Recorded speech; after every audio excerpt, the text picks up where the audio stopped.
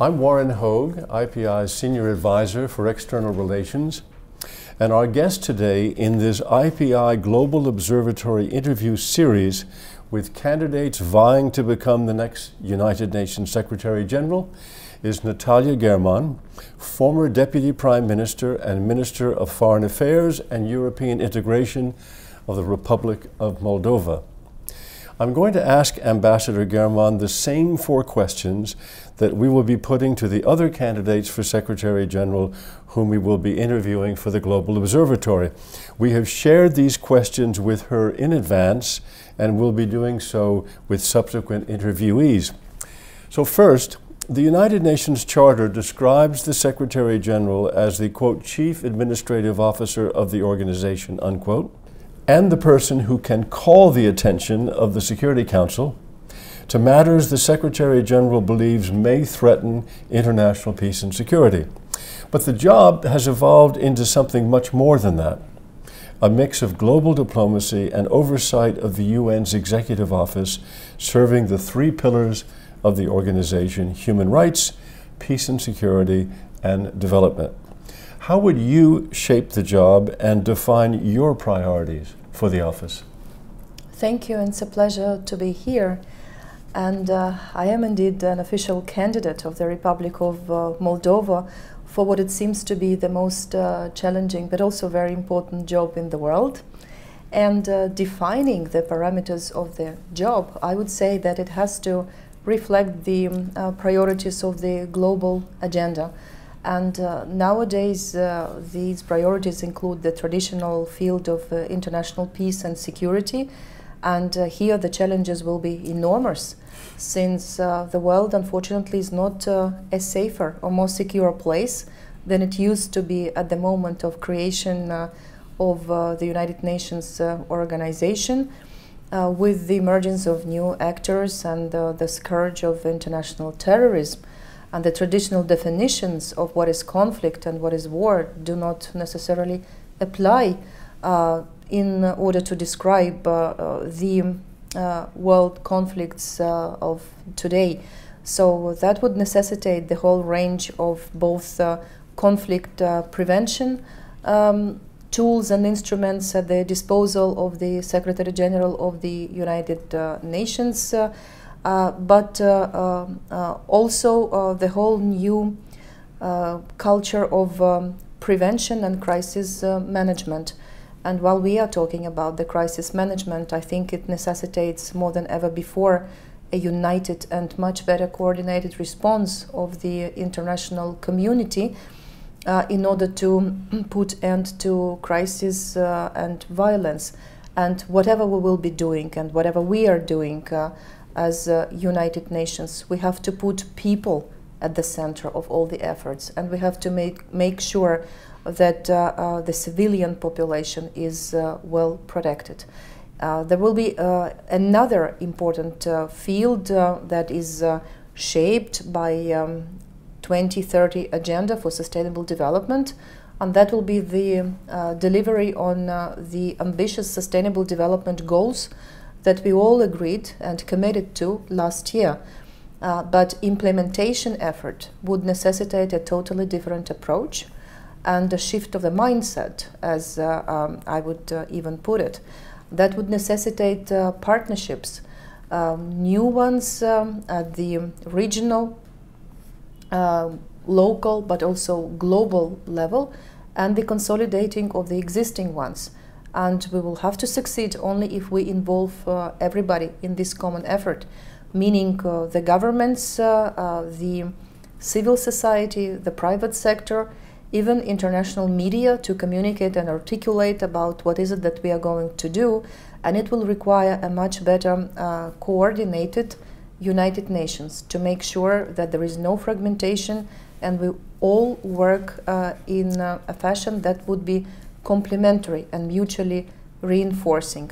And I would continue, obviously, to work hard in order for the member states to deliver on the standards and norms in the field of the human rights, making sure that the human dignity and the rights of individuals are well respected in conformity with the Charter of the United Nations and with the provisions of the Universal Declaration for Human Rights. It will be very important as well to make sure that the management of the whole organization is done in an impeccable fashion, that the United Nations needs to be stronger in order to deliver faster, better and more efficiently. Thank you. The second question is, can you discuss aspects of your background and professional career that manifest, one, proven leadership, managerial abilities and strategic vision, two, extensive experience in international relations and multilateral diplomacy, and three, strong global communication skills? I would refer to my national experience in the executive branch in the Republic of Moldova, that I started as a young diplomat many years ago, and I reached to the position of foreign minister and deputy prime minister, and I was even the acting prime minister a short period of time in the service of the citizens of the Republic of Moldova.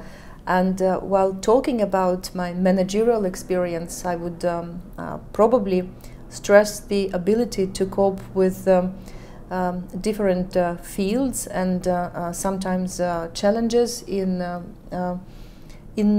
numerous sectors at the same time, ranging from ensuring a better security arrangements to provide for security and stability of the citizens of my country, because we continue to face, unfortunately, the challenges of an unresolved conflict on the territory of the Republic of Moldova. We operate in conditions of a very fragile, from the security point of view, regional environment in Eastern Europe and in Southeastern Europe in particular.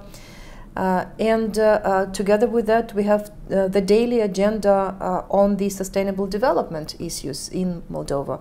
And it's only recently that we reached the status of a middle-income country with remaining tasks to provide for better education, better health services, secure the energy resources of the country, and make sure that we do take care of the environment. These are all the tasks that continue to be on the agenda, and these are all the tasks that continue to be relevant in a broader United Nations context.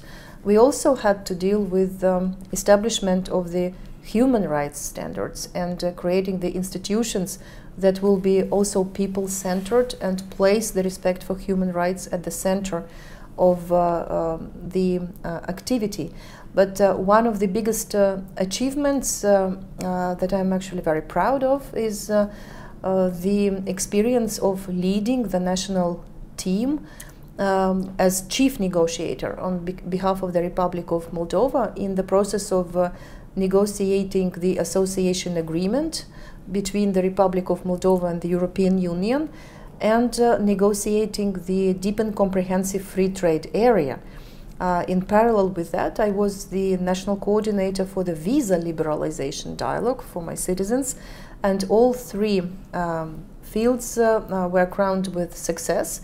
And because in order to prepare the country to embrace the new standards and the new criteria and be eligible for European integration, you really had to work hard while negotiating in the field of preparation, and that required the introduction of new mechanisms, new instruments, preparing the people, the professionals, to embrace the new legislation and thoroughly implement it.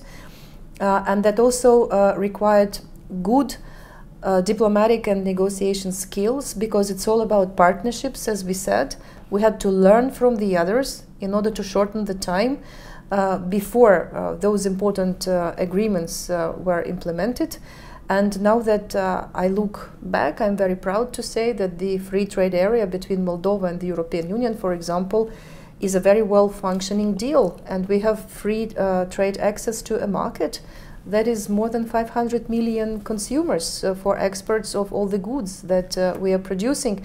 And this is probably one of the best contributions to the sustainable development of my own country. And at the global level, you asked me, I think I can be also putting at the service of the United Nations my multilateral experience, because I was ambassador of Moldova to the United Nations in Vienna, and also to the Organization for Security and Cooperation in Europe. And most recently, as Foreign Minister and Deputy Prime Minister, I led the intergovernmental dialogue within the United Nations system on the Agenda 2030.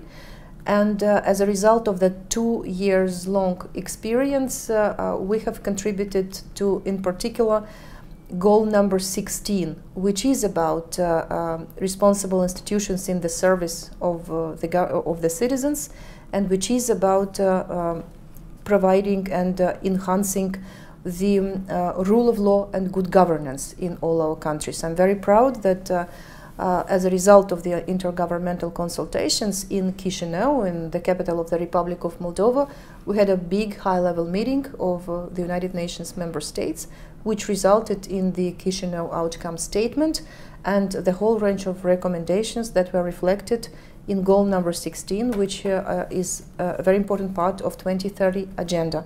So this is what I bring with me as my experience, and I'm hopeful that it will be used to good service of the United Nations in case I'm elected. Very good. The third question actually is about the 2030 agenda. Let me restate it, and maybe you just add a sentence or two to what you've already said about your ideas. The 2030 agenda and the Paris Agreement afford the UN an opportunity to move forward under the most comprehensive sustainable development agenda in its history. The 17 Sustainable Development Goals, known as the SDGs, have universal application to all countries from north to south. They integrate the 3 fundamental aspects of development: economic, social, and environmental. And they include issues that were once outside the scope of development, namely peace and climate change. How do you see the Secretary General's role in promoting and prioritizing this overall agenda? I'm sure it will require the new approach and the new mindset of all of us in order to deliver on implementation.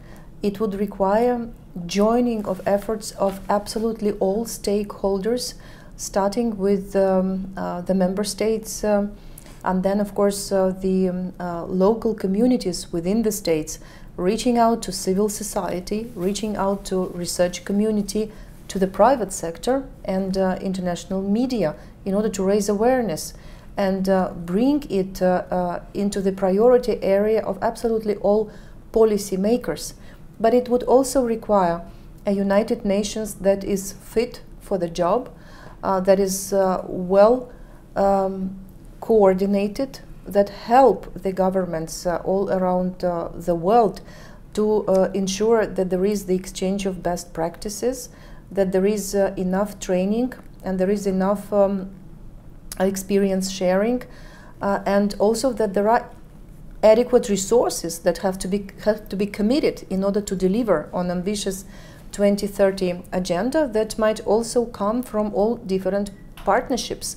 And the partnerships would include also those with international financial institutions, as I said, particularly the World Bank, in the case of sustainable development, and as I said, different stakeholders in the private sector. And I think that the word solidarity is also very appropriate in the given context. And for us in Eastern Europe, the word solidarity has a very special meaning, as you know.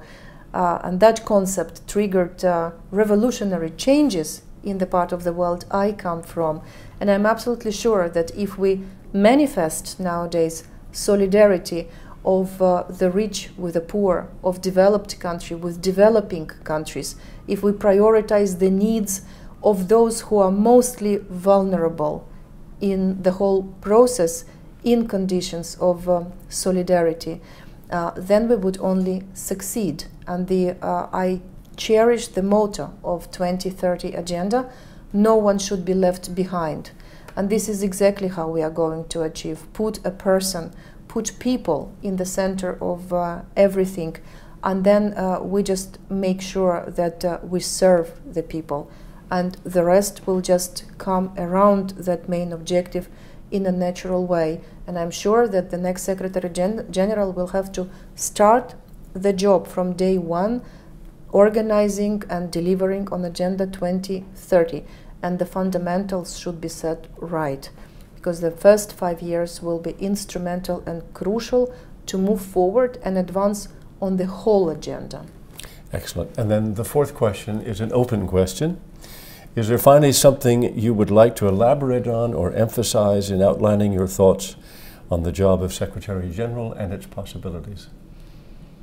I'm absolutely convinced that the Secretary General has to be an excellent negotiator and a person who would try and strive for consensus and for understanding between different parties and stakeholders, create the conditions for unity among the member states, unity among the members of the Security Council, members of the General Assembly, providing the necessary information, drawing on the prevention and early warning capacity that exists in the Secretariat, and the Secretary General has to use that important capacity. The Secretary General obviously has to articulate very clearly the issues and the problems that otherwise would be very difficult to hear or to learn about, and be at the service of and the guardian actually of the principles enshrined in the Charter of the United Nations that remain as relevant today as they were at the moment of creation of the organization, and I would say if not more relevant nowadays. And as Dag Hammarskjöld once said, the values and the ideas that were enshrined in the Charter have never failed us. Sometimes we failed those ideas, and it is the job of the Secretary General to make sure that whatever we do, the activity of the UN is purpose-driven and purpose-oriented. For me, this purpose is actually to deliver on the values of the Charter.